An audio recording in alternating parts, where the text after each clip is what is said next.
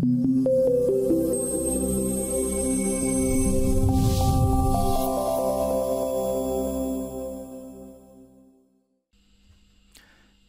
a little video to show how to set up a colon in a PP report file. So let's go into Polyboard and take File, Post Processor Options. We're going to set this up in the post processor for business using CIX file. So I click on this.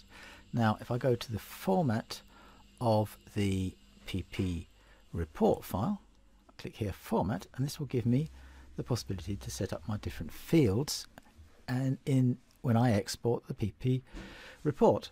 Now see, I've already set it up with colons. How do I put a colon in? Well, imagine we're going to put in an extra field here. Let's just take this field off. I'm going to select this field, take it off from here, take away the colon, take this field off, and imagine that I want to put in an extra field at the end here. So I could say, well, for instance, I would like a file name at the end of this file. So I'll grab the file name. I can either click on my two arrows here to push it into the bottom.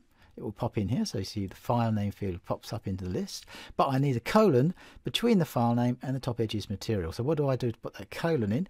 I will actually click on text here and add the text file. So I can click and drag if I want, click and drag it onto the file name. Text file will come above, and then it will come in as a text field, which I can now type in a colon.